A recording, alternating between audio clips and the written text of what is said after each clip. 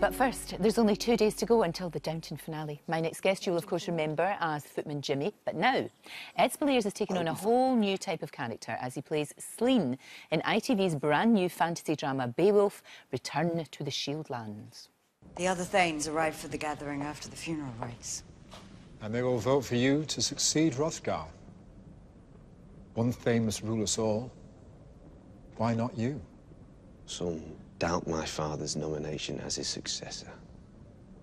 Still smarting that Hrothgar passed you over, nephew.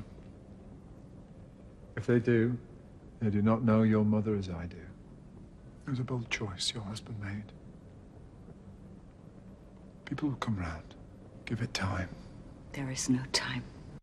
There is no time. Ed Speleers is with me now. That looks really good. Really good. Of course, based on a poem, which is very strange. Yeah, it's originally a sort of middle-aged mythic poem that was about 3,000 lines long. So obviously, in order to create something for television, you've got to have a bit of artistic sort of play. Sure, but amazing characters you've got to work with anyway. Tell me about your character. What's he all about? What do we know? So I play Slean, who is, as you can see, Joe and Wally, Reader's son. Who you find him at the beginning of the series caught. He's going through quite a tempestuous time within his own mind. He's had a lifelong battle with his father, who has also stolen. Well, his father's affections have been stolen by Beowulf, and that caused. So he's bitter and resentful. Yeah, he's got a lot of anger towards everybody, really. Right. Okay. But it's not as sort of clear cut as that. I got you. Very great part to play, I would imagine. And in the glamorous world of showbiz, you filmed it in a quarry, I believe. Yeah. Yes. Yeah.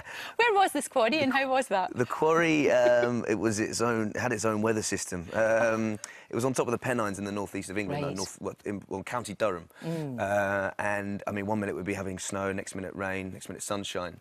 But, I mean, for me, it lent itself to what we were trying to create, and I think it's sometimes good to put yourself through some harsh No, conditions. absolutely. Well, it sort of lends itself to the whole thing, you know. It really does. And all this, I mean, there's a lot of fantasy in there. There's a lot of CGI. We're going to see some strange creatures. Definitely. You know, it's a very, very different world, isn't it? Yes, I think that's one of the things that drew me in early on when I was talking to producers about doing this was their sense of ambition for it. And I knowing that Tim Haynes, one of the exec producers, had encountered this world. I mean, his speciality is creating creatures like that. Yeah, that's his forte. I mean, there was a movie made of this, and I think watching it, having seen it, it is very cinematic.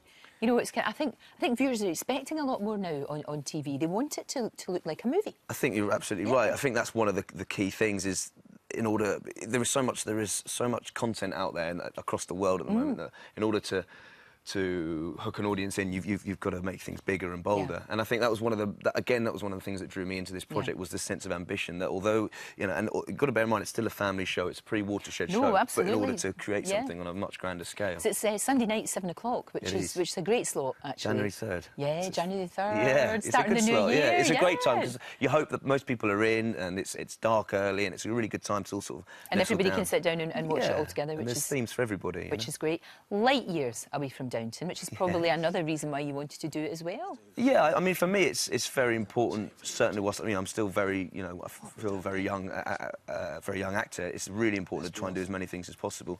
And I had a great time playing Jimmy, but this was I wanted to do something as far removed as I possibly could.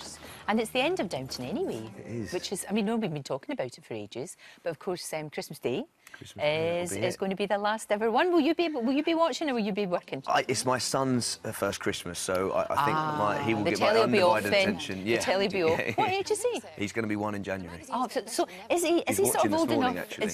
So why's my daddy in that box? Yeah, probably. What's going on here?